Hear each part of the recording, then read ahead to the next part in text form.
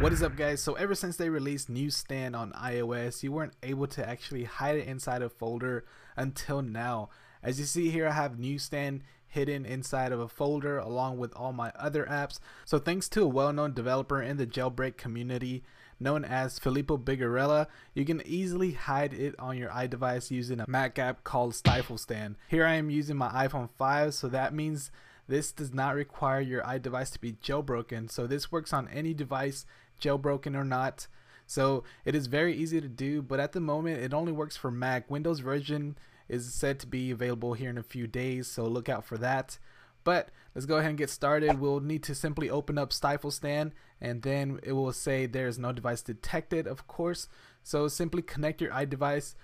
Now as you see here, it would say that my iDevice is detected. So once it is detected, simply click on hide Newsstand and you will see the magic happen. Newsstand is now actually placed inside of a folder labeled magic. So you can actually move this folder around and drag apps into it and rename it just like any other normal folder. So do be aware, if you use Newsstand, I highly suggest you to just leave it outside of a folder, because if you do try to open it inside of the folder, this will actually happen.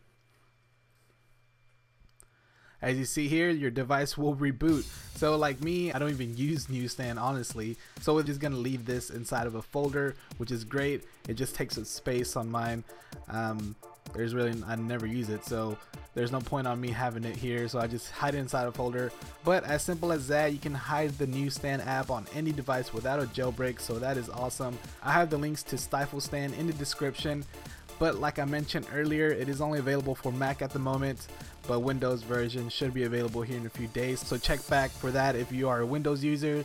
I have the links in the description when that is available.